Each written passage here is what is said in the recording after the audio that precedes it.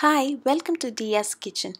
Today I'm going to be showing you how to make pineapple rasam. Heat a pan and add some oil, and when the oil is hot enough, add a few pinches of asafoetida, cumin seeds, fenugreek and mustard seeds.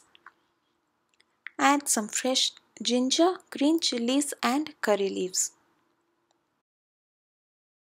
After a few seconds, add some chopped tomatoes. Add some tamarind water. I prepared this tamarind water by soaking some tamarind in some hot water for 15 minutes.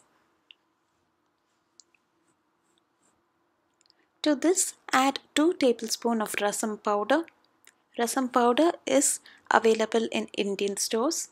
Also add in some pineapple puree. I prepared this pineapple puree by blending some pineapple, and I've also added some chunks of pineapple to this.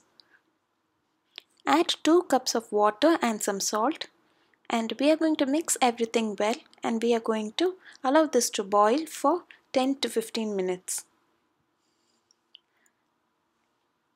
After about 10 to 15 minutes, turn off the heat and garnish with some fresh cilantro or coriander leaves. Also add in some chunks of pineapple. Pineapple rasam is now ready. Please do try this and let me know how it turned out for you. Thank you so much for watching. Please subscribe to my channel for more videos.